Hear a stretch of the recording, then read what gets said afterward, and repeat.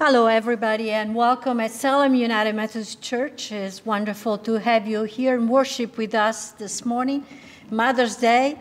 It's wonderful to have the opportunity to remember or celebrate our mothers, celebrate their memory, and listen and remember what they've been or are for us. And so this service will be a special service, a little unusual compared to the regular service. We'll hear special music and some stories about mothers. And so there's an invitation for all of us to actually keep close to our own memory of our mothers and celebrate the mothers that are still with us. I would like also to remind everybody that as next Sunday, May 16, we will come back at church and we'll be finally back in person.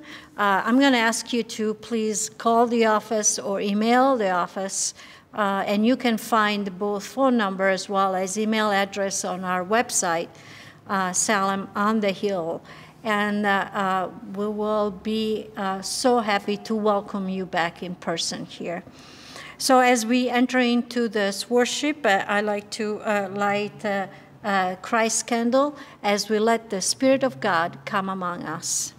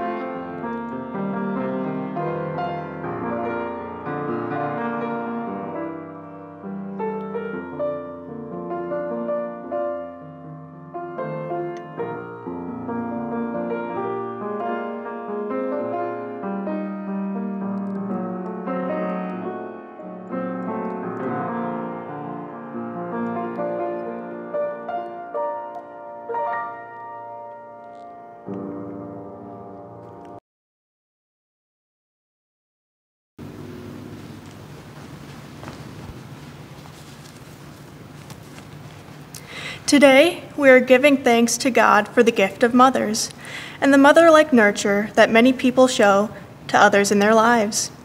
Isaiah wrote that God is a mother to us, comforting and carrying us in her arms. As a mother comforts her child, so will I comfort you. Loving Lord, thank you for your tender care. Isaiah also wrote that God would never forget us. He knows each of us, like a mother knows her own children. Can a mother forget the baby at her breast and have no compassion on the child she has borne? Though she may forget, I will not forget you. Loving Lord, thank you for your tender care.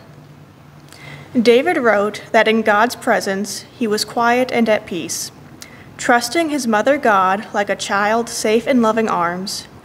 But I have stilled and quietened my soul, like a weaned child with its mother.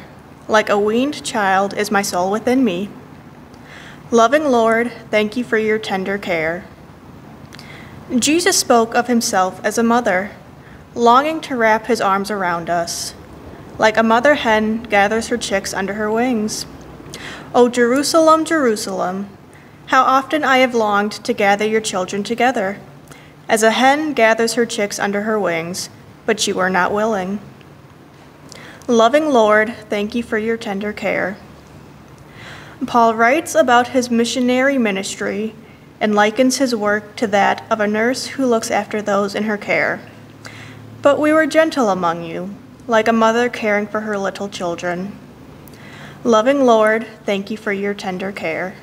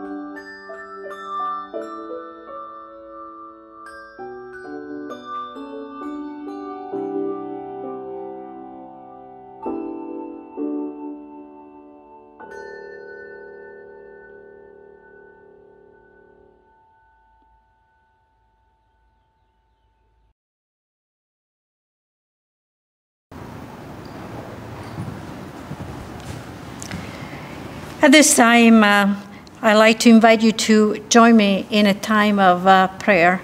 And we're going to start by taking a few moments of silence so that each of us can lift up our own names, our own situations that are in our heart, and our own burdens.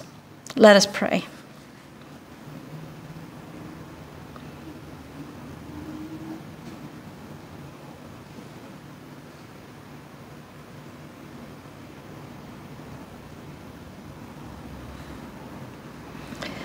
Heavenly Father,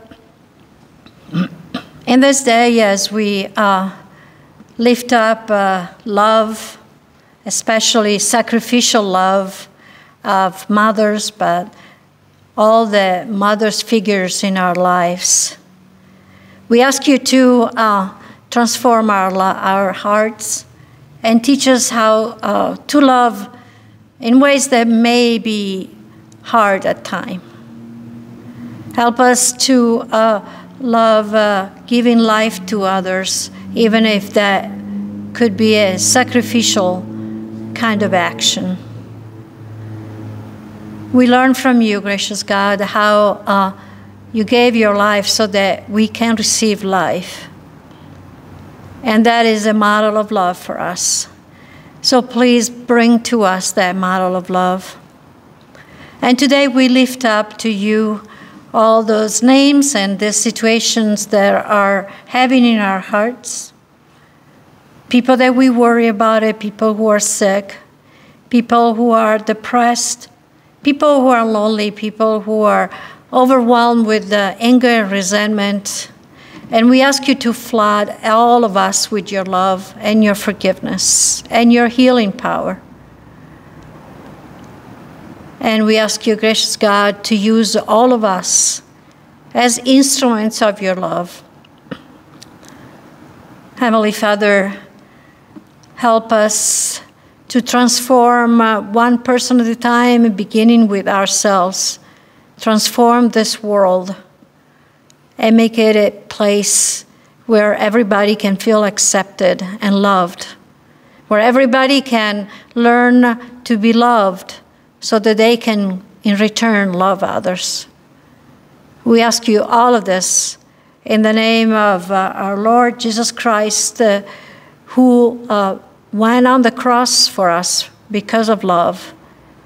And because of love, we gave to all of us salvation. Amen.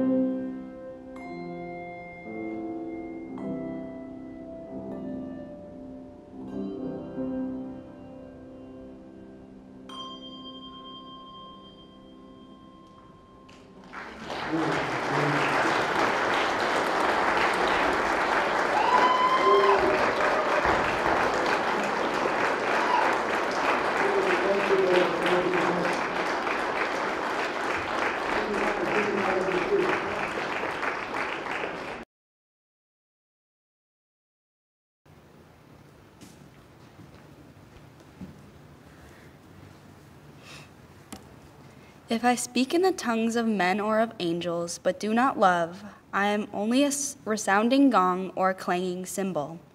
If I have the gift of prophecy and can fathom all mysteries and all knowledge, and if I have faith that can move mountains, but do not have love, I am nothing. If I give all I possess to the poor and give over my body to hardship that I may boast, but do not have love, I am nothing. Love is patient, love is kind. If it does not envy, if it does not boast, it is not proud. It does not dishonor others, it is not self-seeking, it is not easily angered, it keeps no record of wrongs. Love does not delight in evil, but rejoices with the truth. It always protects, always trusts, always hopes, always perseveres. Love never fails, but where there are prophecies, they will cease. Where there are tongues, they will be stilled. Where there is knowledge, it will pass away. For we know in part, and we prophesy in part. But when completeness comes, what is in part disappears. When I was a child, I talked like a child. I thought like a child, reasoned like a child. When I became an adult, put the ways of childhood behind me. For now we only see a reflection as in a mirror. Then we shall see face to face. Now I know in part, then I shall truly know fully, even as I am fully known. And now these three remain: faith, hope, and love. But the greatest of these is love.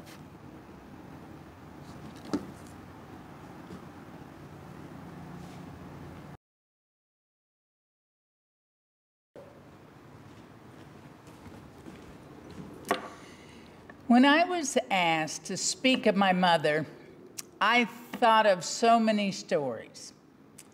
You know, my mother was a saint. Her and I had kind of had a love-hate relationship at different times. I do live with some regrets on our relationship, but I know now that, of course, I'm forgiven. She taught me so many things. Some things I choose not to ever do again, like cutting up a chicken. She had certain phrases that are still serving me well through life. Push your pencil. Well, the translation of that is when confronted with a problem or a circumstance, you push your pencil.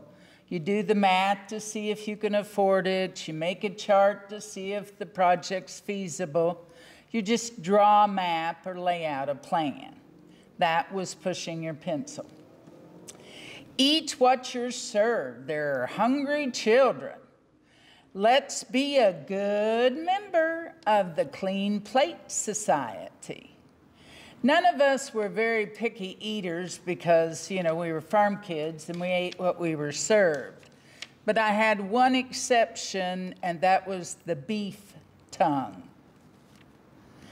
Can't get anywhere in this world on C's. She was a taskmaster and saw that all 6 of us kids were either on the honor roll or staying on the honor roll. Some needed more tutoring than others. Mostly we were afraid not to get good grades. She really didn't have much of an education, but she was determined that we would have one. And that meant college, and all 6 of us did go to college. I can't wait to see what your house looks like when you grow up. She would say this when we were cleaning house and we weren't very good helpers. I do regret not being more of help for her because she had to work so hard. My house today, well, it's kind of spotty. It was kind of like when I was a kid. But little did I know then she could tell the future. She was the most resourceful person. She had was an outstanding stage mother. We were in plays and church programs. She once made a donkey for a Christmas play. She made a world out of paper mache for a float. She turned my father's old furry hat into a Viking hat, complete with horns for Halloween.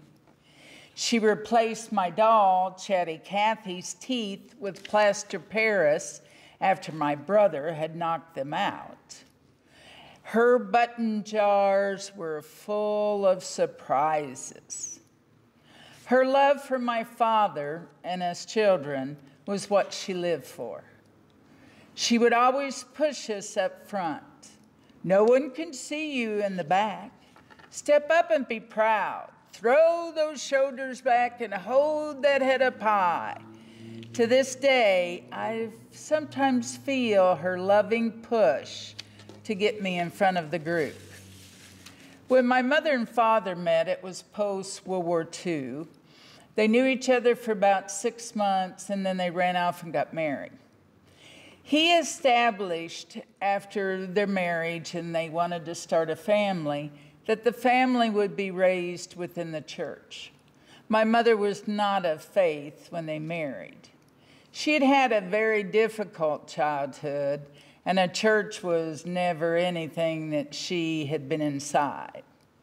She followed my father's lead and became a Christian, and she vowed to raise her family in the church.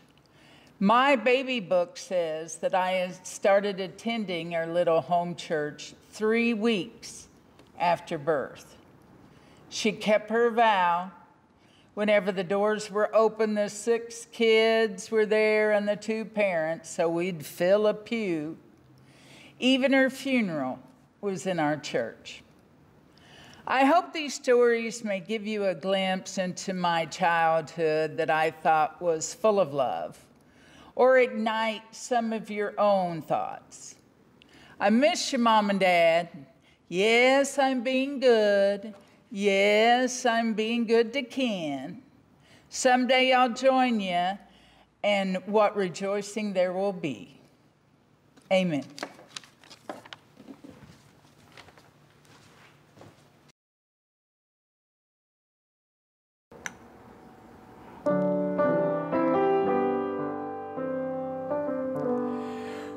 Though I may speak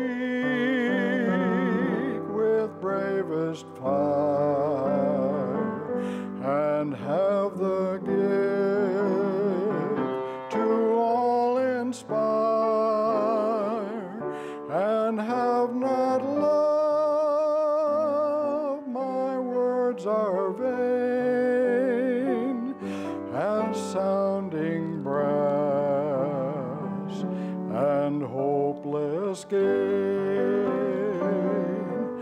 Though I may give all I possess and striving so my love profess, but not begin by love within, the prophet soon turned strangely thin. Come, Spirit, come, our hearts control. Our spirits long to be made whole. Let inward love guide every deed. By this we worship and are free.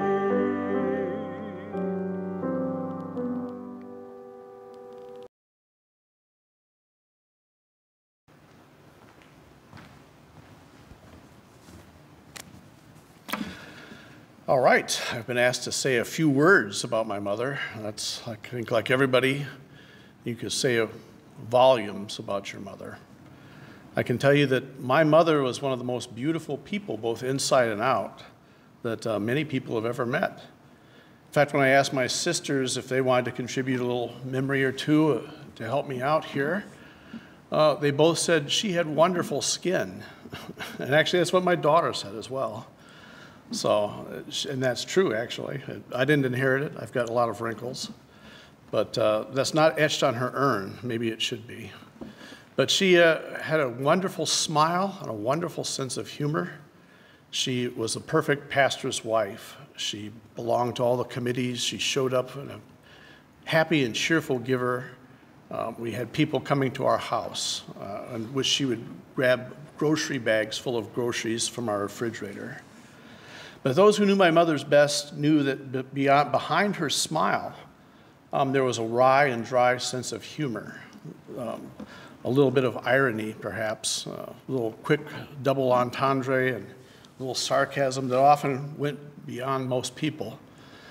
She and I used to share little wry looks to each other, at my dad's expense sometimes, and share a chuckle. But above and beyond that, she had a jovial, almost vaudeville sense of humor that not many people got to see. I remember times when she would rock me and sing silly songs, rock me on her lap. Now, it's not really unusual for mothers, except she did it until I was well into my late 50s. So I appreciated that type of sense of humor. The story, since I've had to come up with a story that I remember, is one trip to the South. My parents are both from Louisiana, and they made frequent visits. And they would bring back souvenirs, of course, sometimes a cotton bush with permission from the farmer, and different things that reminded them of Louisiana. One time, they brought back a large bag of Spanish moss. My dad was always fond of that on the oak trees. So they put it out on a picnic bench right near a lake that they were visiting near a bayou. So my mother, much to my aunt and uncle's delight, took a large handful of Spanish moss and put it like a wild witch's hair all over the place and started doing a little dance around. And my aunt and uncle had never seen her like that, and they got a huge kick out of that. But what my mother didn't know is that it was not the bagged Spanish moss. It was actually Spanish moss from a tree nearby on the bayou. And if you've ever dealt with Spanish moss, you'll know it's full of all sorts and species of bugs. And worst of all, it's full of chiggers, if you know what that is, little red bugs, little ticks. So my mother's dance started out friendly enough, but all at once it became frantic as the bugs started going down her shirt, and as the chiggers were like making little burn bite marks on her head. Oh boy, goodness. That was something that we remembered as a family for some time to come. I still have the pictures before she did her. They're still pictures, so we couldn't see her wild dance. But my mother and my father helped us grow up in a household full of laughter and humor, and I hope I pass that on to my children. But my mother was a very warm, affectionate, and funny person, and I miss her every day.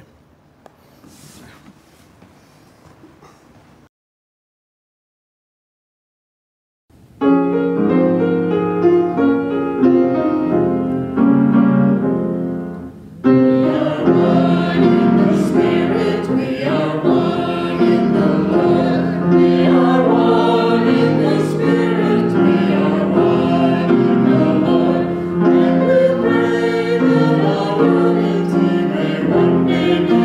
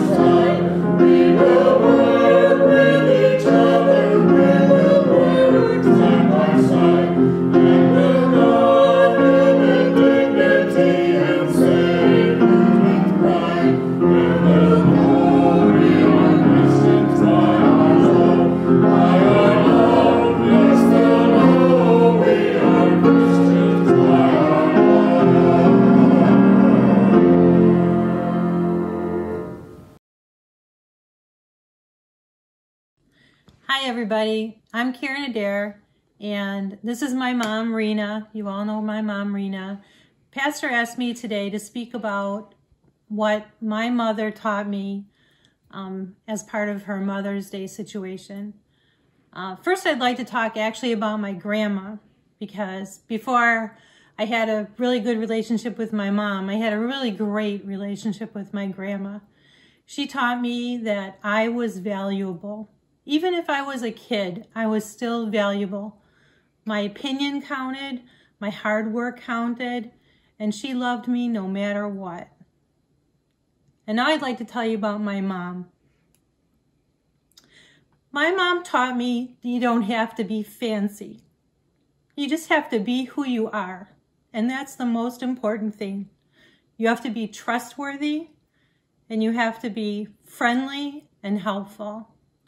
My mom teaches me every day that we need patience. And trust me, I still haven't learned enough patience, but I'm getting there.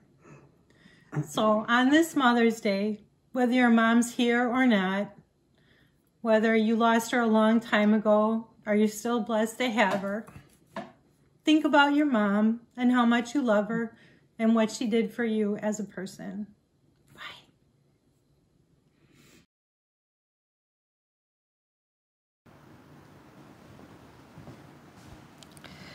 And as we come toward the end of our service, I'd like to take a time to pray for our mothers and those spiritual mothers be nurturing us through all our lives, and they still do. Let us pray together. Gracious God, we ask you to bless all the mothers and all the spiritual mothers, all those women that in so many different ways have been nurturing us and nurturing our children and nurturing people that we know. We ask you to bless them, recognizing that not every day it's easy to love in a sacrificial way. And so today we also lift up all those mothers who are overwhelmed by motherhood.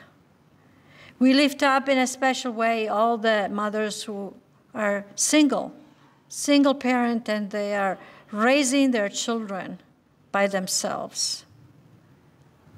We pray for those mothers who are working and trying to fulfill parenting at the same time. Please be with them, gracious God, in a time where they feel overwhelmed with their task. Today also we pray for the mothers who lost their children, a pain and a grief that nothing and nobody can lift up. We pray for the adopted mothers. We pray for all those women who are desiring and wishing to become mothers, and their wish didn't come through. We pray for all those mothers that have children serving as military personnel somewhere in the world, away, and are at times overwhelmed with concern and worries. We pray for the mothers who are caring for kids who are sick. We're praying for those mothers who are sick, and they can struggle to be able to care for their children. Gracious God, we also pray for all those mothers who are not here with us anymore. And we pray in a special way for those people who, for whom today is especially difficult days, as their memory of their mother who are gone and becomes so painful at times. Please hold them and keep them. And we ask you, gracious God, to also be with all of us as we learn to today to remember our mothers who are gone, and keep listening and caring for the mothers who are here. and help us to learn from them what is the best way of living and loving and nurturing others. Bless them all, gracious God. In your name we pray. Amen. And at this time, as part of our service, we are called to keep loving in a sacrificial way by giving a gift toward the ministry of Salem United Methodist Church that allowed us to sharing God's love with others. So if you feel called to give, please put your donation in an envelope and send it to the address that you see on the screen. And God will bless you through this donation. And as we prepare to leave this time of worship, may our God, who comes to us also as a mother, bless you all, and may the Spirit of God be with you now and forever. Amen.